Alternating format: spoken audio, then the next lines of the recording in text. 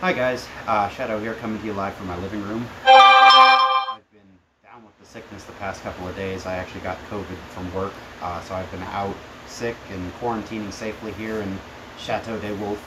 That kind of sucks. I'm not able to get out and about and do my favorite things. I'm not able to go to work. I can't go out and, go out to the shooting range or go out to restaurants or stores or what have you. And so, going slightly stir-crazy in my house here, I thought that we'd talk today about something that's near and dear to my heart, and I hope to educate and inform you guys a little bit about it, and that's firearms and firearms safety. So this is the first video I've made in a very long time. It's a work in progress. I can't find any of my good cameras, so I'm using phones running Droid Cam OBS. And hopefully, we can make a series of these. I want to really focus on certain types of weapons platforms, certain rifles, certain pistols, things like that, and sort of answer the common questions, because I know for a lot of you, you've never actually seen some of these weapons platforms. It's just stuff you've seen on TV and movies, and in all honesty, TVs and movies are just not realistic in any way, shape, or form. And so we have, real weapons here. I am a Type 7 FFL. It means I'm a manufacturer, dealer of firearms. I'm working on my special occupancy tax, which means I can deal with the big stuff, suppressors, full autos, things like that. So I have a little bit of background in this. I'm a lifelong gun enthusiast. I grew up with them. I am a pre-educated person when it comes to firearms laws. I'm no lawyer, so as always, nothing I'm going to say construes legal advice. Plus I am, of course, a giant talking dog in a red shirt. So let's get right into it. Okay, so one of the first questions that I had to answer right off the bat was I going to do this with fursuit pause? Maybe. We'll see. It just depends on what I have laying around here. In theory, I could. There's a couple of things where I want to have the manual dexterity to be able to show you certain stuff and point things out. So there may be certain videos we do with fursuit pause. There may be certain videos we do with full fursuit. We do have my fursuit over here sitting on the chair.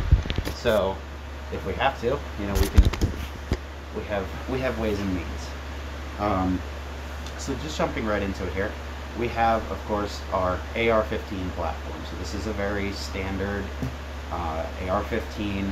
We have a 16-inch barrel on here, standard military-style grip, and then collapsible 6-position buttstock back here. These guys over here are magazines. Now, one thing I will point out up front, this is a personal pet peeve of mine. Pretty much everything that we're going to show you has magazines. You hear a lot of people refer to things as having clips. That's not the case. The only thing that has a clip that I own is my M1 Garand, which is actually sitting back here. Can't quite see it there. Yeah, sitting in the corner there. So if you behave yourselves, we might do a video on the M1 at some point. That's a really cool rifle. Pretty much everything else has magazines. Now, the AR-15 style platform can honestly come chambered in any kind of different things. They do rifle calibers, they do carbine calibers, they do even pistol calibers in the AR-15 platform. Mine in particular typically is chambered in what's called 5.56 by 45 millimeter. Now, what I have here is a 30 round magazine. These are legal in this state. Of 5.56 by 45 millimeter ammunition. And I'm going to take one off the magazine here, just to show it to you. So that's how big it is. For reference, I don't really have anything here for reference. It has primer on the back there, the bullet in front, and a metallic cartridge in the middle, which contains smokeless powder. That material is ignited once the primer is detonated. Powder's ignited, it causes an expansion of hot gas, which forces the bullet out of the end of the cartridge into the barrel and down out the business end of the firearm. So one of the things we're going to point out right up front, safety is number one. So anytime we're working with a firearm, we're going to make sure that is out of there. We don't want to have live ammo anywhere on or around the vicinity when we're working with the firearm. So we're going to go ahead and take a minute and get rid of that ammo. Okay, welcome back. We got rid of our ammo. We 86 that, so we're working with a firearm that is completely unloaded. There's no ammo in the room for this. And what we're going to do is we're going to start by examining the firearm at a macro level, and then work our way down to a micro level and talk about the individual parts and functions and how everything works. So again, taking a look at our AR-15 platform here, there's two major components that comprise an AR-15. There's what's called an upper receiver and a lower receiver. Now, getting a little bit into FFL territory and law and firearms law and ATF regulations and things like that, any firearm can only have one component that is the official firearm.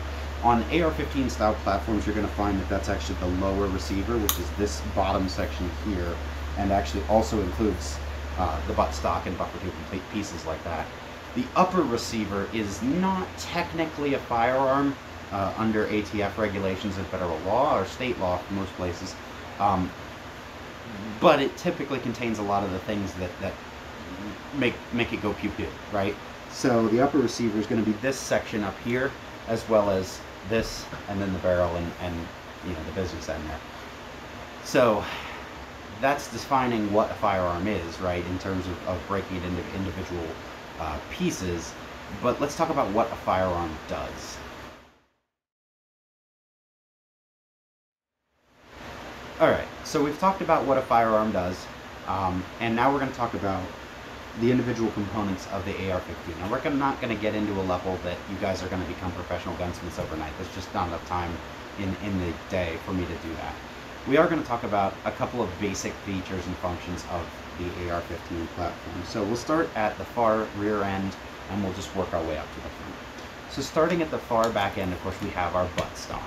This is the butt of the rifle. This is the portion that is going to go up against your shoulder when you're firing the rifle. In this particular case, and on many AR-15 platforms, the buttstock is collapsible, which means that actually slides forward and back. There's a lot of benefits to that. It just depends on the circumstances you're in, if you're doing close quarters combat or indoor shooting or things like that, where you need the maneuverability of a carbine or a smaller rifle. It really helps to get it closed up against the rifle. In actuality, it doesn't change the overall length of the rifle very much. It's a couple inches at most, but it does give you, that a little bit more room to handle it in a small space. Moving forward from the buttstock, we have what's called the buffer tube. The buffer tube contains the buffer system. We're not going to get into that. That's a little bit complicated, but that is the recoil system that causes the bolt carrier group to cycle back forward and chamber another round in the firearm. Again, we mentioned the lower receiver here. Ooh, it's zooming in. I don't know about all that. We have, of course, our grip. We have our trigger, our magazine release. You can see the rear and front takedown pins. We'll close that. It's a dust cover. And then, of course, we have some other stuff up here, which we'll get to in a bit.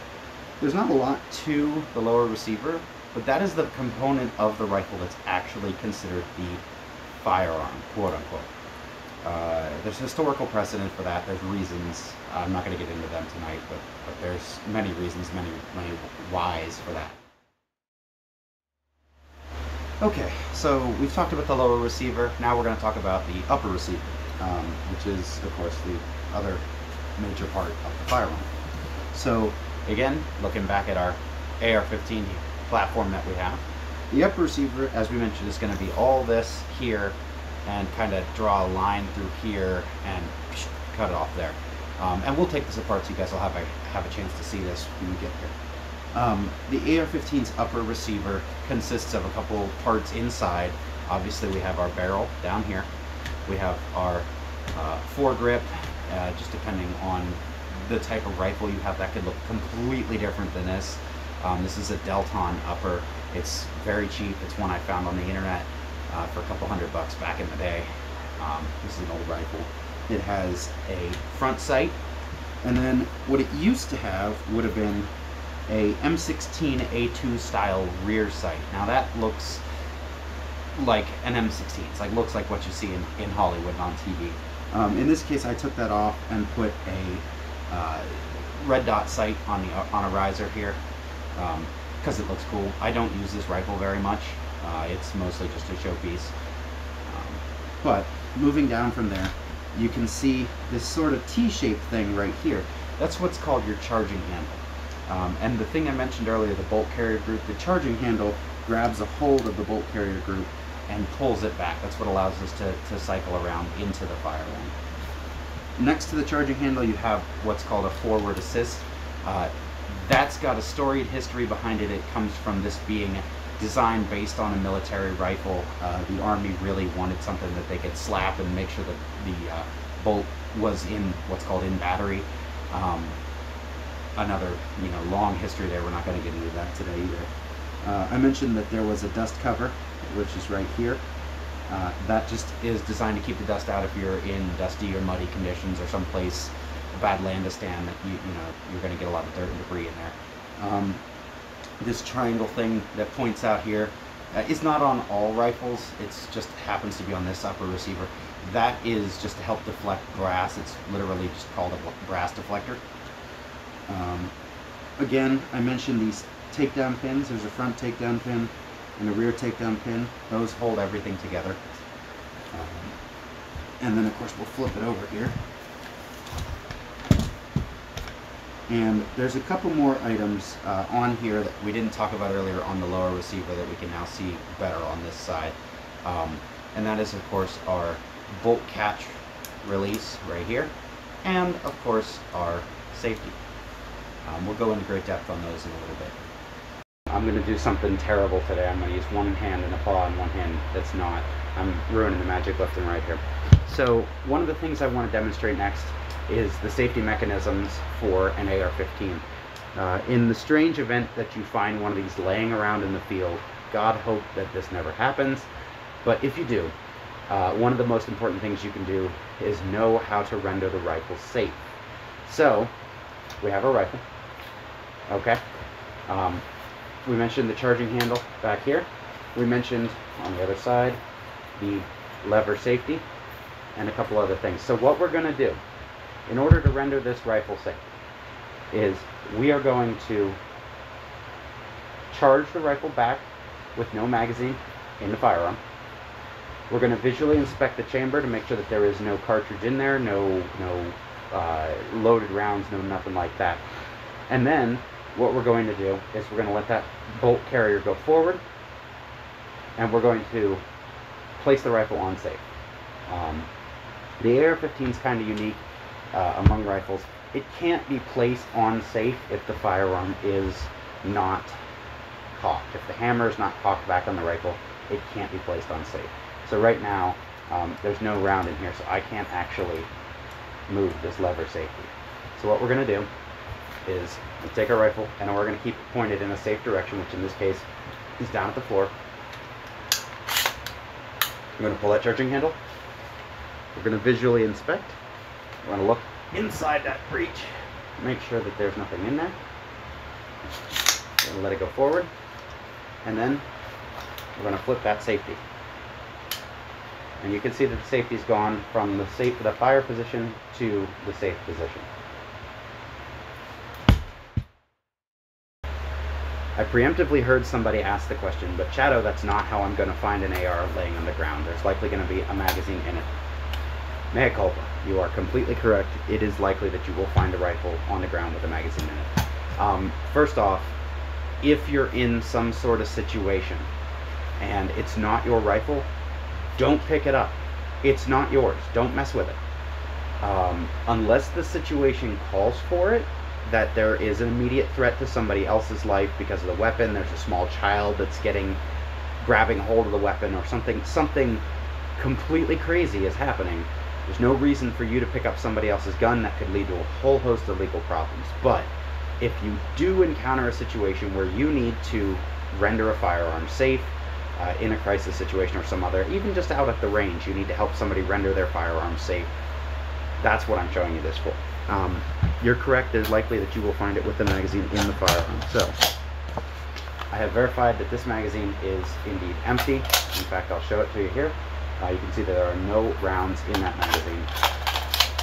We'll get to loading and unloading magazines later in another video. In the event we have our rifle here, right? The first thing we want to do is remove this magazine. To do that, there's a little button right here. We showed this earlier. Just depress that button, and the whole magazine comes out the bottom. That's it. That's all the more there is to it.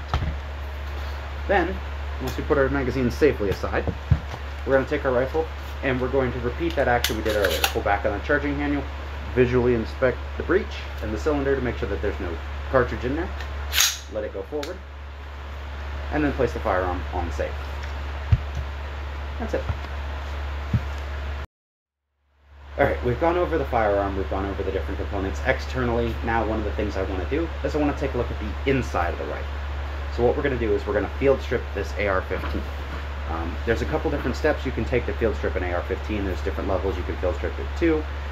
We are going to go just down to the basic first and second step here. We're going to remove the takedown pins, and we're going to take the upper off of the lower, just to be able to take things apart and kind of take a look at them. So the first thing we're going to do is this rear takedown pin.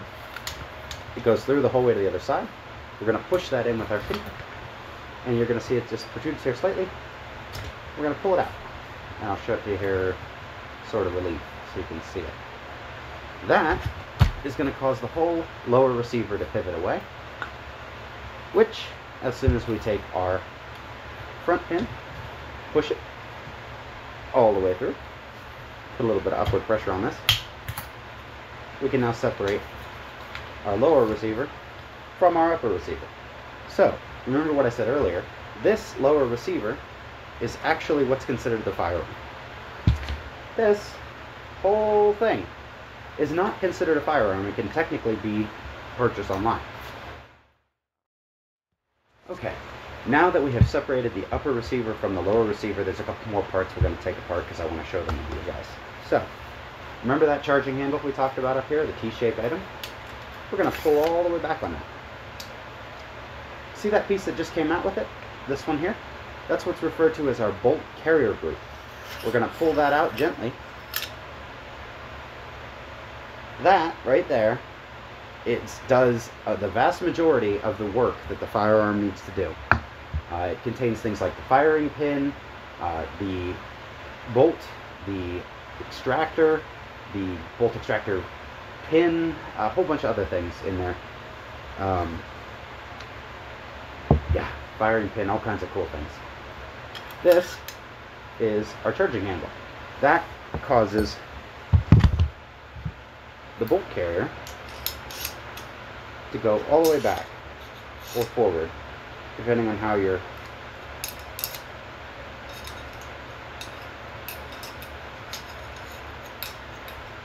there we go. That pulls back on the bolt carrier group and allows it to freely cycle when the rifle's firing. Inside your bolt carrier group, you have three major sections. You have down here, which we're not going to take apart, is your firing pin. You might be able to see it there. It's silver. It's on the inside. You have your bolt. And over here on this side, can't hardly see it, but you have the extractor. This little tube that sticks up the top here, that is part of your gas recoil system. That's what actually causes the rifle to cycle, and that's what causes it to eject a spent cartridge and come back, and then the recoil spring causes it to come forward and strip a new round off of the magazine and load it into the firearm. Again, holding up our upper receiver here, you can see our dust cover is still on here. That will open automatically whenever the bolt comes back. Inside of there, you can see, just point that this way a little bit, you may be able to see that there is the breech, and then the star port and a couple other things in there. These little holes that are on here is what mates with those pins. And then of course you can see our forward assist here, which doesn't do a whole lot when there's no bolt carrier group in there to assist.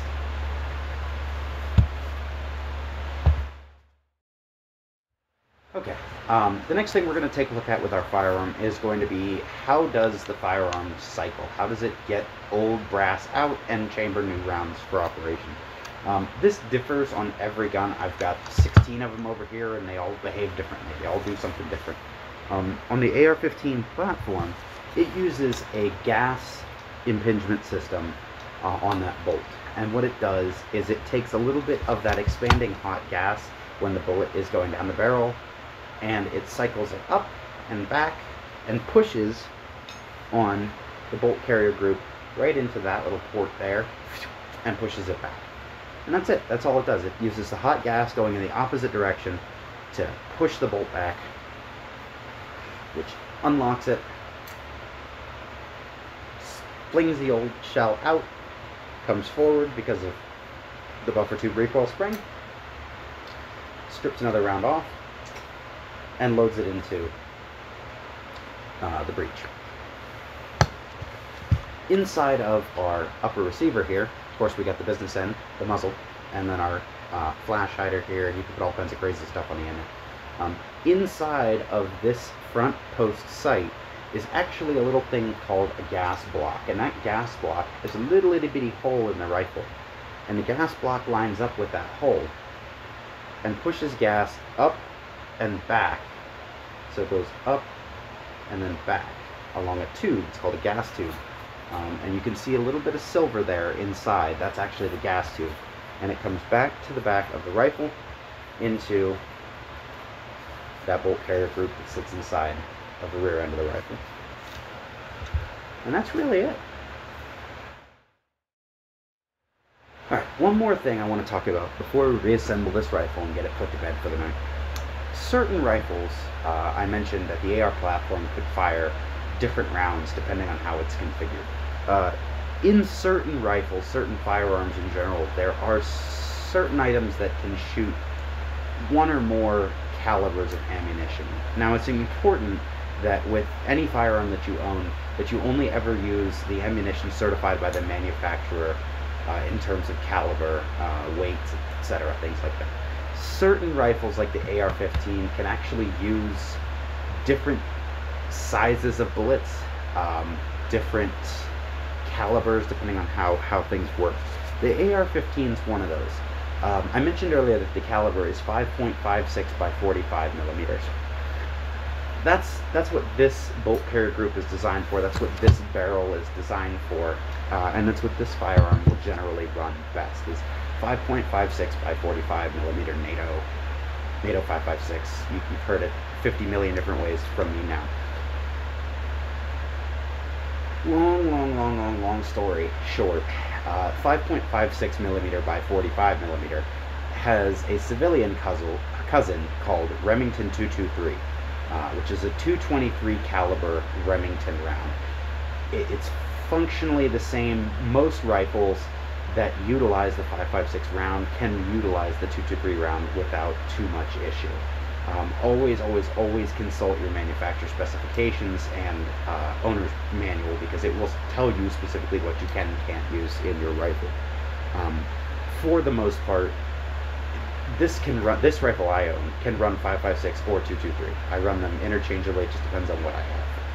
The other cool thing about the AR platform is somebody decided, hey, the 223 caliber bullet, so 223, that sounds pretty close to 22, right? 22 long rifle.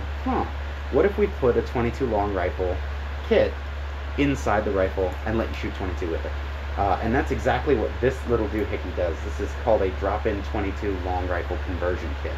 And all that does is it replaces the bolt carrier group with this little doohickey and converts it from running those big honking rounds to running little 22 rounds, which we'll get into in another video. It makes it a lot more economical to shoot. It makes it a lot easier on your ears, especially if you got big giant ones like me that are super sensitive. And it makes it a lot more fun because you don't spend $600 when you go out to the range. You spend $60. It used to be $6. So there's a lot of stuff like that out on the market. Your mileage may vary. Like I said, if you're not entirely confident with your firearm, I do not recommend swapping parts out. Let a professional gunsmith do that. Okay, one last thing we're going to touch on before we put this thing back together and put it away for the night is just kind of taking another closer look at the lower receiver for the rifle. So, as I mentioned, we have a lower receiver. We're going to collapse our buttstock here the whole way. Alright. On that lower receiver, we have the magazine well, which is here. You can see my fingers. Our trigger guard, our trigger, our rear grip. On this side, you can see we have our bolt catch release here. We have, of course, our manual thumb safety. In the position where it is parallel with the rifle is generally the safe position. We're going to get into why I don't like that word in a bit. The other position, which is perpendicular or vertical, is going to be your fire position. On certain rifles, if you go into the military or if you go and find somebody who just has that particular setup on their rifle, there's a third position. We can continue to push this further back so that it was pointed towards the buttstock. That would be the position, you know, a lot of people refer to it as the fun switch. That would be your fully automatic or 3-round burst or 2-round burst or whatever your firearm's set up for.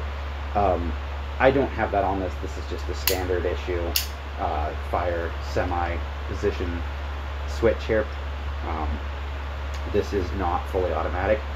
AR-15s in general are not fully automatic. They are semi-automatic sporting rifles. There's a whole bunch of components in here which we could get into. I mean, I could spend a whole day just on this lower receiver. But the main points I wanted to point out were, of course, that trigger, our magazine well, our safety, our bolt catch release. In here you can see this gold thing. That is our buffer weight. And you can hear that noise. That's the buffer spring scraping inside of the buffer tube. That's what manages our recoil. That's what causes the gun to cycle back forward and chamber another round. If we didn't have that, we would shoot it once, it would fly back, and it would stay open until we, I don't know, took a screwdriver and closed it or something. Inside of the fire control group pocket here, you can see that we have our hammer, and then underneath of that is the sear mechanism. The sear mechanism is really complicated. Basically, the bottom line up front with the sear mechanism is it causes the rifle to fire one shot and one shot only when you pull the trigger. That's called single shot. Or in this case, because the rifle chambers another round, it is semi-automatic. On an M16 or an M4A1 or some other type of fully automatic rifle, that sear mechanism would look completely different and would behave in a completely different way. But in this case, the mechanism that we're looking for that specifically causes it to only fire one shot works like this. So we have a rifle, we're going to shoot it, we're going to pull the trigger, the hammer, which I'm holding with my finger here, is going to come forward, it's going to hit the firing pin, boom, rifle's going to cycle, it's going to come back. Hear that clicking noise? That clicking noise is the hammer connecting with the sear disconnect. Now I'm going to let my hand here and see the hammer's held back. It's held back by the sear. Now as soon as I let go, hear that click? That click is the hammer resetting itself to a position to enable it to be shot again.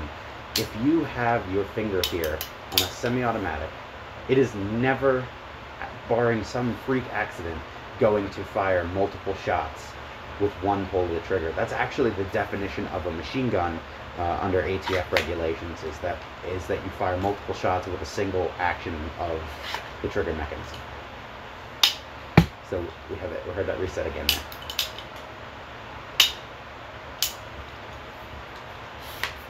And that's about it.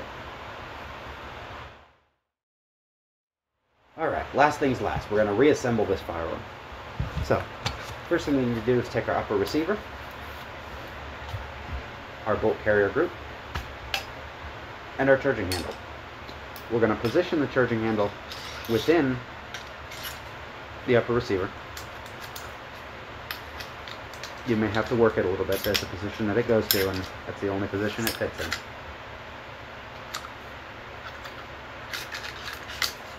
There. Alright, we'll try that again on camera here. There's a position it goes to. Push the charging handle in and up. And you'll know when it freely slides in there like that. Now pull it out, and our bolt carrier group is going to go into the firearm. Now, you'll see here we have a bit of a problem. My bolt carrier group's off kilter. And that is because I am a dog and I can't see. So, we'll realign this properly. We'll get our bolt carrier group lined up the way it should be. And it should, if the stars are aligned and everybody's happy with everything in the world,